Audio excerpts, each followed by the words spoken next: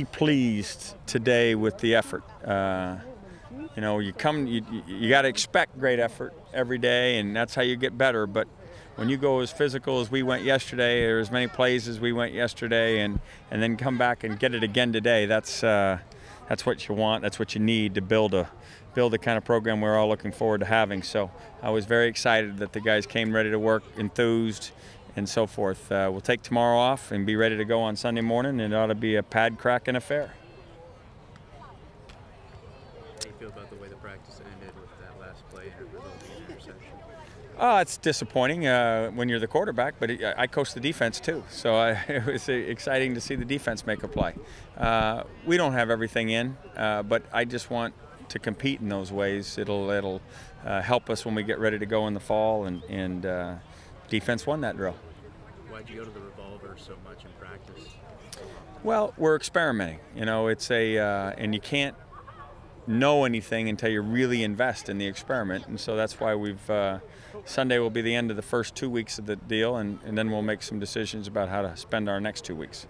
We're planning to do a little bit of scrimmaging on Sundays. We're going to scrimmage a lot on Sunday, most of the scrimmage. You get 3 days where you can have more than 50% of the practice scrimmage, and Sunday we've devoted to that.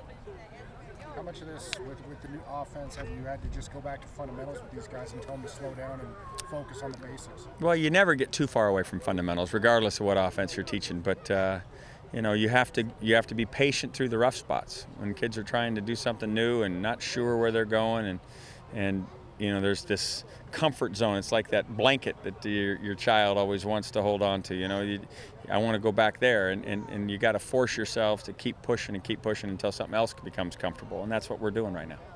What have you seen in Kevin, aside from off the field, and with the guys this year that was different? Well, you know, just like the normal progression for anybody, he's maturing, he's gaining confidence, he's gaining stature amongst his teammates, and you know, all that's important to be the quote-unquote quarterback.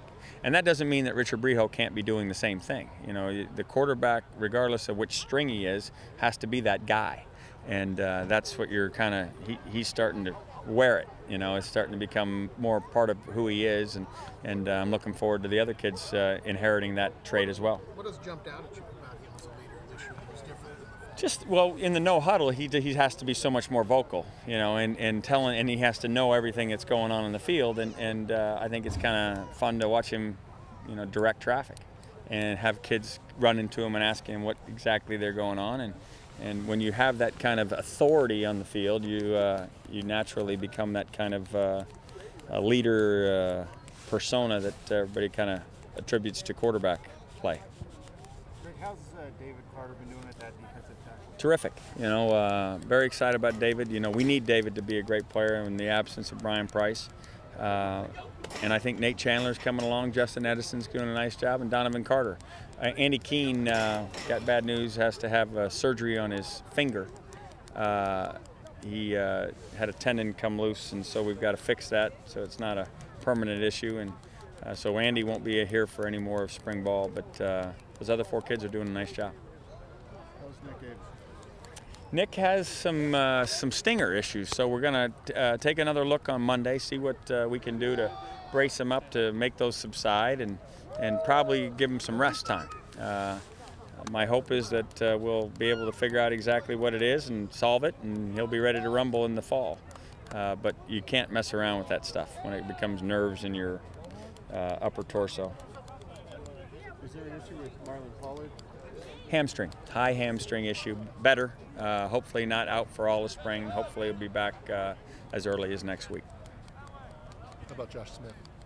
Josh Smith is a PCL injury, not thought to be as serious as once considered, but still probably precautionary-wise out for the spring.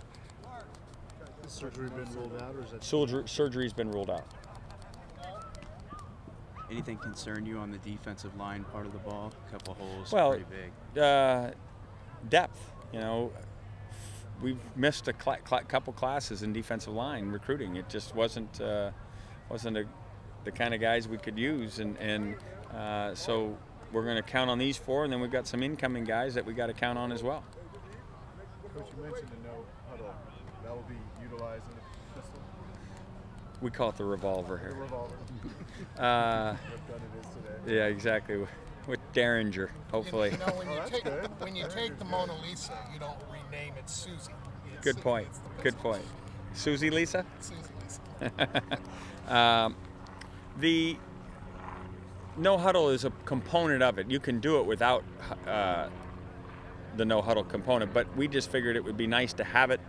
The only way, again, this is kind of your laboratory, spring ball, to do it is almost an exclusive at this portion of the season, so that you can have it if you need it in the fall, and you learn how to communicate it all.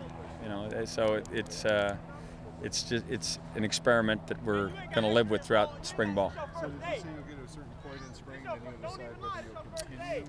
Yeah. We'll make some decisions on Sunday night after we're looking at the scrimmage tape as to how we want to proceed through the next week, and then we'll do it again after that Friday scrimmage as to what we want to do in the last week. Tune up some of the stuff we've already know how to do. In Sunday, you'll be hitting, full hitting? Or? Yeah, it's scrimmage. Okay. Yeah, tackle and all that stuff. Out of the pistol, you need a little athleticism out of the quarterback. Revolver. Revolver. Derringer, what do you want? How is Prince taking the running part? You know what? He's doing really well. If you watch the tape from a year ago, he was a very effective runner. Sometimes, most times, broken plays. But he made a lot of plays with his legs that, as we watched him over the course of the season in the cut-ups, you saw we can take advantage of maybe in some more design situations. Pretty good? All right, guys. Appreciate you.